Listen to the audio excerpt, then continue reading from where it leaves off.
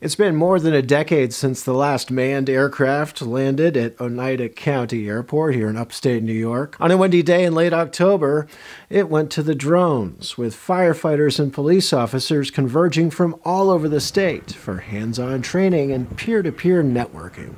This event is strictly for us to network, learn, share ideas, and have a good time.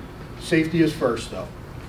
Today we're at the State Preparedness Training Center in Oriskany, New York, and we've set up a couple different scenarios. We have a rubble pile, we have a search and rescue scene, we have an indoor tactical mission scene set up, and these pilots will be able to fly several different missions over several different scenarios today. They'll be able to learn from other public safety officials that have been doing it a lot longer and some of the best pilots in the industry. You know, the idea came up several months ago, and we've just been plugging away and putting it together.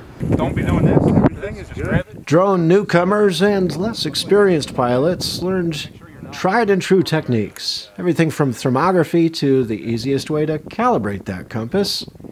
Part 107 doesn't require any flight time. All you need to do is take a written test.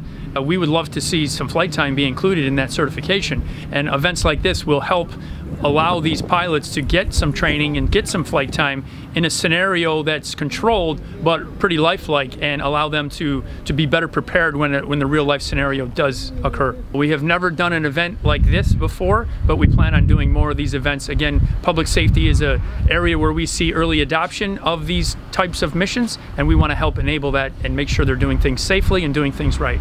In Oriskany, New York, I'm Jim Moore, AOPA Live.